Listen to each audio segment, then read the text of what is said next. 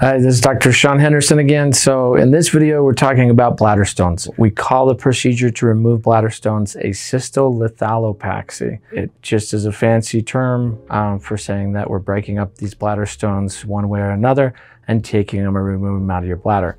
This is all done minimally invasive through the urethra with just a cystoscope. We don't do any cutting or anything. Most of the time we use a laser. Sometimes they have a little tacking thing that breaks up the stones. And other times we even use kind of ultrasound sound waves to break up the stone and suction it out. It just depends on how big the stones are and the best way to get those taken care of. A lot of times when you get a cystolitholapaxy done, it's because the initial insult was your prostate being too big, causing outlet obstruction. The urine sits inside there in your bladder, kind of dormant because you're not emptying your bladder all the way, and so it begins to crystallize and form bladder stones. You can get your bladder stones taken care of, but I can already tell you if you have bladder stones, you need to get your prostate taken care of too with a TURP, or where we go and kind of, my old guys call it the roto-rooter, but we core out the inside of your prostate so you can pee better, clean out the pipes.